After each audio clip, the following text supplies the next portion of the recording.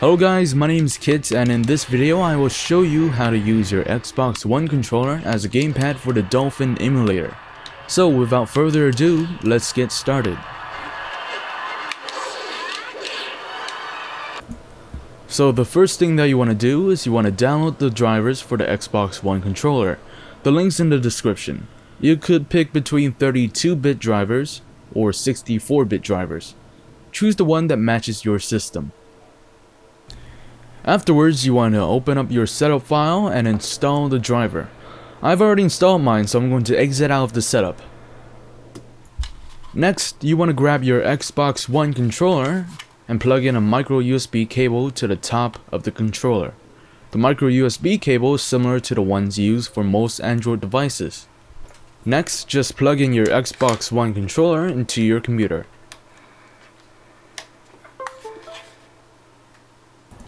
Next, go on your Dolphin emulator and open the Gamecube controller settings. Here you can set up the Xbox One controller. Here's my settings if you want to copy them. Take note that for my devices, the Xbox One controller is labeled as X_0/gamepad. For you, it might be different, so you want to test all your controllers or devices until you find the right one. To set up the rumble settings, click on the motor area and select your controller. Afterwards, select both your left and right motors and click apply.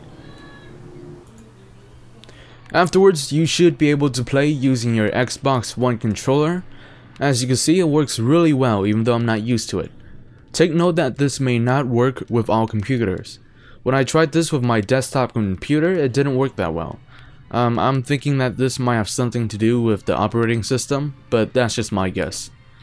So yeah, I hope this helps, and if you like this video and you want more, then subscribe. If not, then you don't need to subscribe or do anything. Just go away. Bye.